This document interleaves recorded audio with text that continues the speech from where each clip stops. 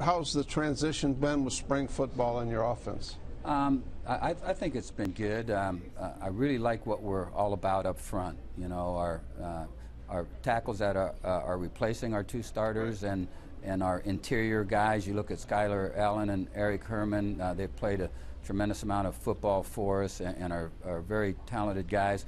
So we'll have, I think, a very good offensive line with depth there. And so that's always certainly a great place to start.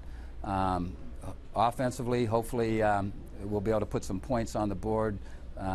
Tyler will be a key to that, and certainly his success as a thrower as well as a runner is going to help us a great deal. Let's meet the two young men that Coach Solich has here today. Outstanding all-MAC performers, just to embody everything you want in college football. And cornerback Travis Carrie and quarterback Tyler Tettleton. Travis, let's start with you. Again, you're upperclassman, leader of this football team. You have the kind of success you've had the last couple of seasons.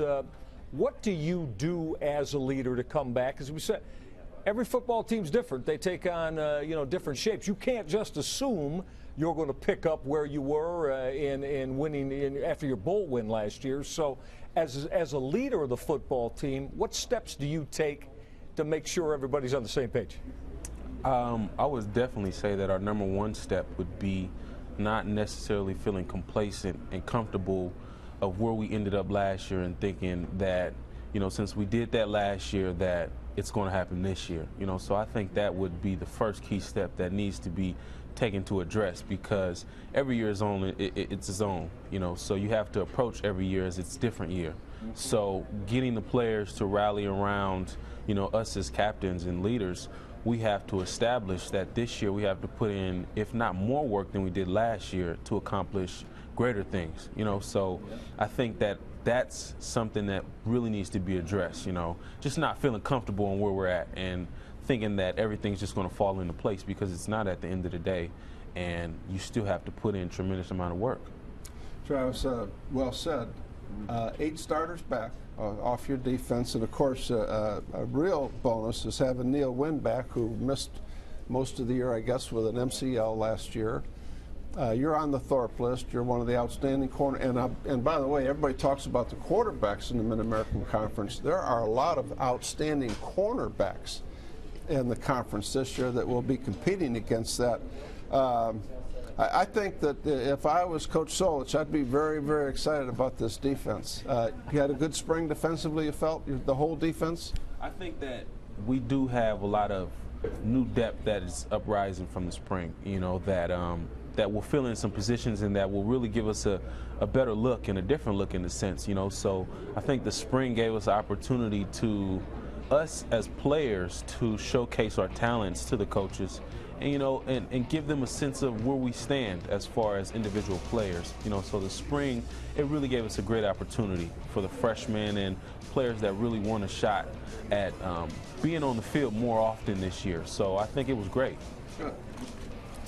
Coach Solich mentioned his quarterback, Tyler Tettleton. Now, I've got to tell all of you before we start with Tyler. Coach Graber and I are both born and raised right here in the city of Detroit. I grew up about 5 minutes from here. We saw his daddy hit a whole lot of home runs at Old Tiger Stadium.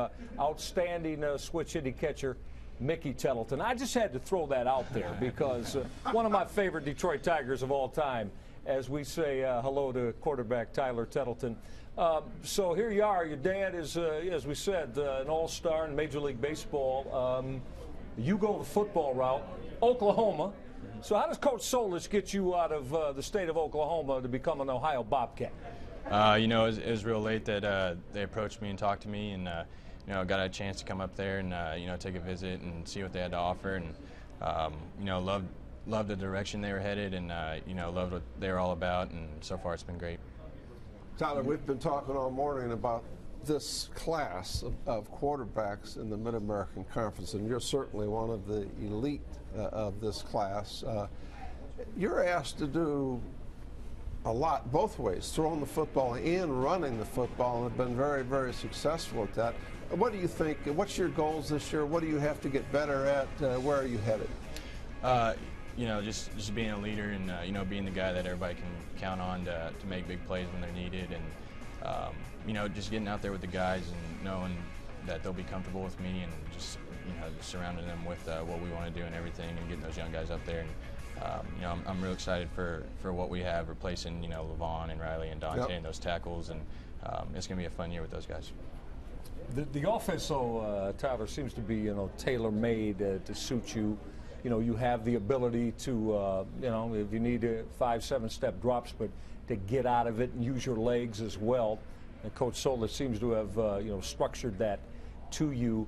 In terms of, you mentioned, I mean, without Levon Brazil and some of the other talents that you've lost, how much extra work do you feel like you had to put in this offseason in terms of getting players that don't have that kind of experience around you up to speed? We had to put in a lot of work, you know, and it started day one right after, you know, the bowl game and all that, and getting in the off season and spring and the summer, and you know, so far it's been really good, and you know, those guys have stepped up, and you know, we're going to have a lot of guys that we can give the ball to and allow them to make plays and stuff, and like Coach was talking about, our line, you know, they're going to be great for us this year, and they're going to give me a lot of time to get the ball into those playmakers' hands, and you know, that's what I'm excited about, and I'm excited for those guys and ready to get going. Coach, outstanding kicker back in Matt Weller is on the Luke Rosa watch. You do lose, though, your long snapper and your punter. Right. I know that had to be an emphasis last spring. Where are we at?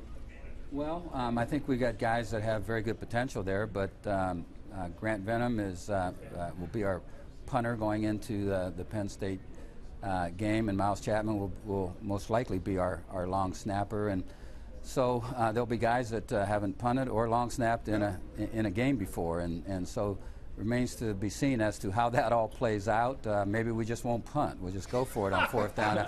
I'm not real sure how it's going to play out, but they had a good spring. They're very competitive guys.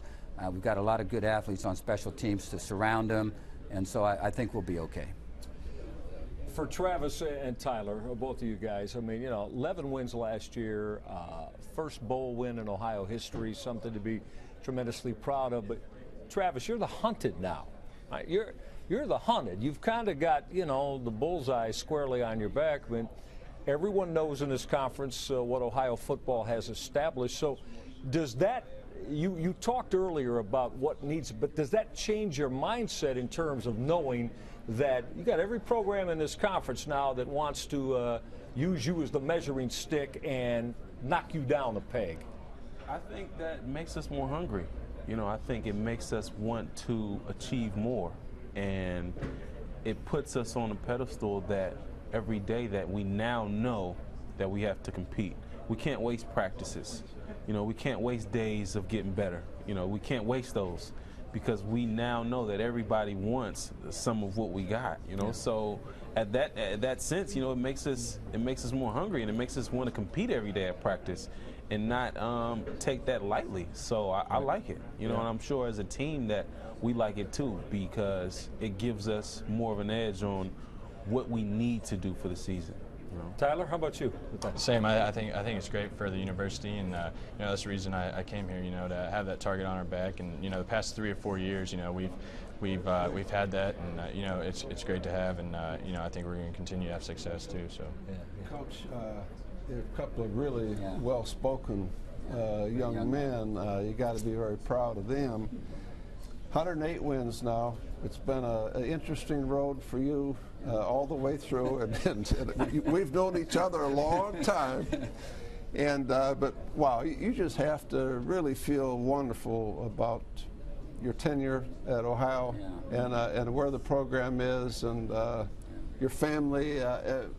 Talk about that a little bit. Well, no, there's no question that what has been accomplished at Ohio has been a source of pride for the university, for the football program, as well as the athletic department, and I feel really good about what we've been able to accomplish. And you know, if you look at my history, I've been involved with 4 schools.